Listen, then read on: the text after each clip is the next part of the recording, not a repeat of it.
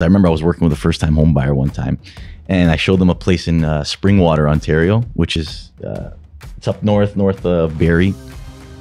And we walked in, and I'm really selling this place.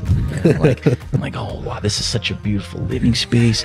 We walk into the master bed, or the primary bedroom. Sorry, I turn around.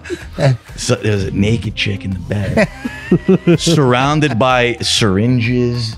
And pills, and I'm like, what the and she's like, who the fuck are you? I'm here to show the place. No, get it. Tossing a syringe.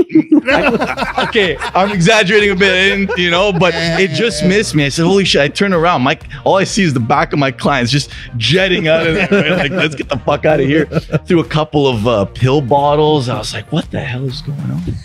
But I mean, anyway, like it made a really different experience for them, and these are kind of stories that I'm able to tell, you know, some other people along the way too, and it makes the job fun. It makes it fun. Yeah.